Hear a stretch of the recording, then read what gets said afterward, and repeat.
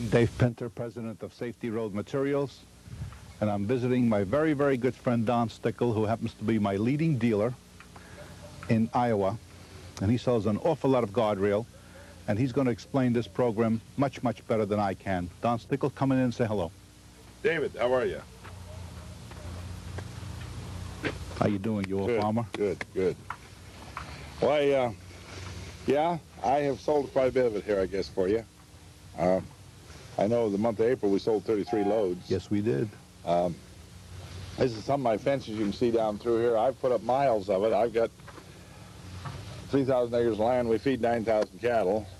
And so it become a very important thing for me to get started with this. And when I started, I had no mind I was ever going to sell any. But I developed quite a market for it when everybody seen me putting it up. 200 loads you sold. You sold over 200 loads. Well, it'd be 200 loads like in April and up to now, or probably a little more than that. But I know we had 7 loads come into my own yard right here, and people just come in here 10 or 15 or 20, 100 pieces of crack, and them 7 loads are just about all gone. Yeah, Dave, we got some men working here this morning putting up this section of fence. We put up miles of it already, and it's really the answer. I've been putting it up for 5 years now, and I don't know of anything that's any more maintenance-free, trouble-free. Once it's up, it'll be there probably as long as your kids and grandkids will ever be around, or any of ours. What were you using before? I used a very good grade of lumber, plank, mainly 2- and 3-inch plank. Tried to buy as much creosote stuff as I could, but it still split and broke. And today they tell me that I talked to one of the counties, and they tell me their 3-inch plank are costing, coming in load lots at $1,900 and some dollars a thousand. $1,900 and some dollars a thousand. That's a lot of money. That's like $5 and something a running foot on a 3-inch piece of wood. And I come across this idea that there's just nothing any better if the United States used it nationwide. If there's anything better, I'm sure DOT would be purchasing it. You run trucks and stuff and everywhere, mountains and all, valleys, you name it. Would you explain how to install this, Don? Well, I have 2 men working here right now. They're just putting it on. One man's, well, actually what we do is either drill the holes for the post or drive them. We are using railroad ties, a very good, what they call a relay railroad tie, and put the tie in every 12.5 feet. 12.5 feet. It laps over a foot.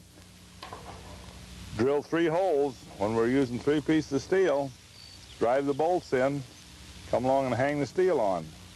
That's just how simple it is. You don't need no corners. The longer the fence, the more strength it is. That's why when you see along the interstates, the long stretches, you never see any post out of line, and you know them trucks are hitting them and stuff all the time. It's the steel. The steel just doesn't stretch like when you nail boards on end to end, nail them end to end. The post will push out, they knock off. There's just no way, even if a post rots off, the fence will never collapse, your cattle will never get out. Just no way, the way this is being built, and you build it right back just the same way the state does it. That's the way we recommend it. Dave, I want you to see what we're doing here in the rock. Now, we normally always use railroad ties, but we took and cut these 13.5-foot steel in half and drove them in the ground in the rock.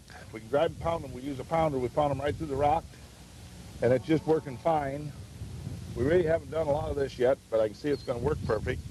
Of course, I tried the steel. The first thing I wasn't for sure, but in my mind this steel is going to work perfect, which I know it will. And so whenever we get in a rocky area, or it don't necessarily have to be rocky, the steel will do everything. It's sure going to be better than using the pipe as far as I'm concerned. It's all a galvanized steel. You can see over there where he's taking some pictures. Our posts are all 25 foot apart in front of that cornfield, and we've got cattle run right up to it. If there's anybody going to worry about it, it'd be me, but I'm sure not worried. There's no way them cattle are going to ever get out or get through there. And we handle a lot of big cattle. There's only 2 there, and the posts are 25 foot apart. And they lap over at each post a foot. Over here, we have a display on the Stickle farm And I think you did this so when people come and ask you questions or they want to buy guardrail, they must ask you how to install this. Right. So would you explain how easy it is to install this? Yes. We just set 3 posts, or whatever amount of posts. We set 3 here. They're 12.5 feet apart. Here's where the middle one went. Laps over 12 inches. Every one at every post, it laps 12 inches.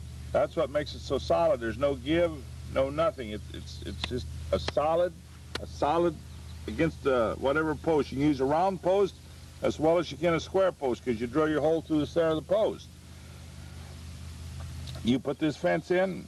We put 3 of them up for a corral. We start a foot from the ground. We space them 6 inches between. That makes a 5.5 foot, 5.5 foot fence. There's nothing in the world going to go over it. I'm 6 foot, so you can see how tall it is. Or 6, I guess I'm 6 foot 2. I'm 6 foot. But anyway, you use boards or anything else, you got to put the posts closer together, which posts are very expensive today. You all know what this wood is. Plus, when you put the post in, the wooden fence, it's like a hinge. You nail the boards end to end. These lap over at each one, and it locks. It locks. The longer the fence, the stronger the fence, your post will never push out.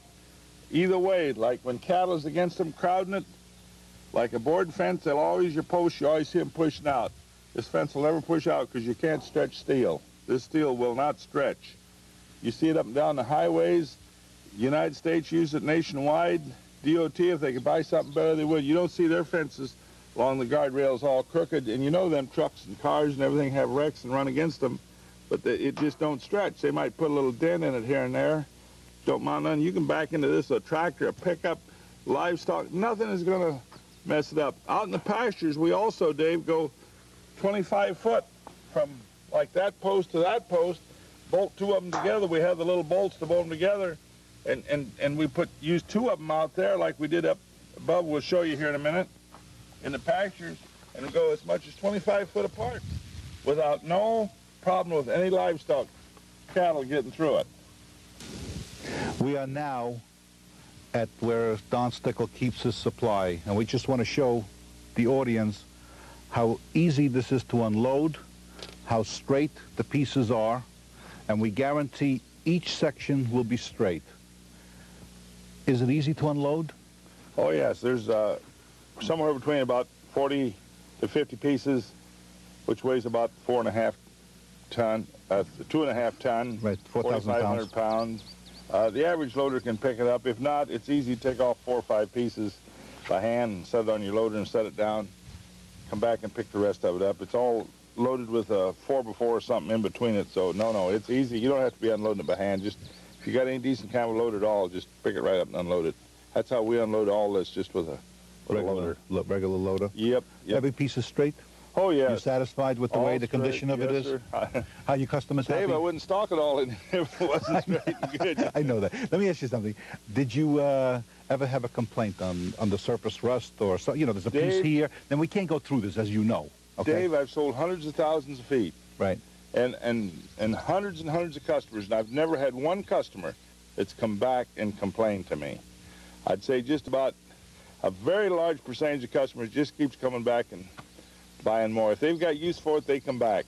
I've never had anybody complain, or I've never had them go buy this and then turn around and later on build a fence with something else. Okay. The price of this is going up before the year is over to $2 a foot. I realize How does that. this compare to wood, sucker rod, cable? Anything you have to buy today goes up. I don't know why, Dave, but it does. Okay. Lumber, I talked to a man where they said this lumber's costing up to $1,940 a thousand. How does this compare with $2 a foot?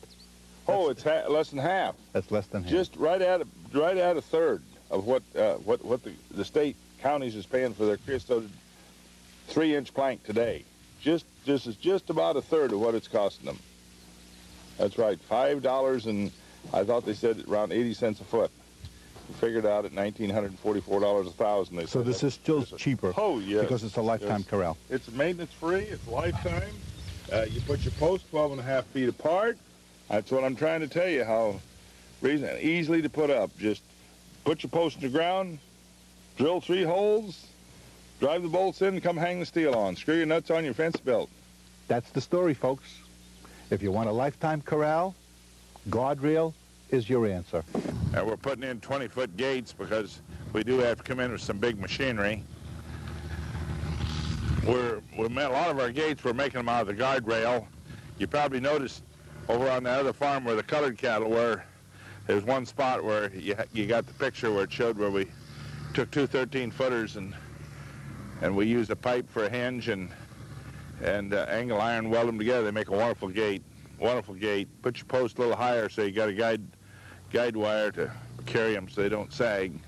But you got really a permanent gate. Okay, yeah, Donald, we're putting in a new fence here. It's redoing an old lot.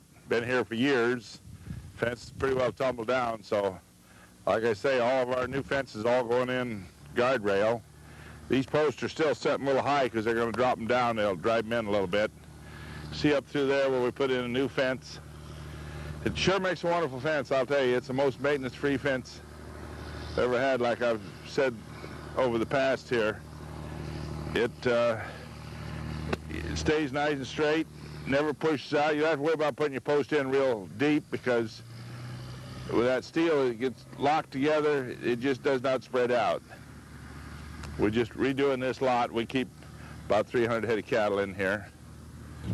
We put this fence in here satisfy my wife. We've been putting a lot of it in, but we just put this in this year. Occasionally we have hogs down there, so we put 4 on. Normally we never put more than 3. And it also acts good as a windbreak. She has her garden out there, and occasionally something gets out of the thing when we have hogs get in there. But we don't have hogs anymore, but we did put 4, and it also acts good as a windbreak.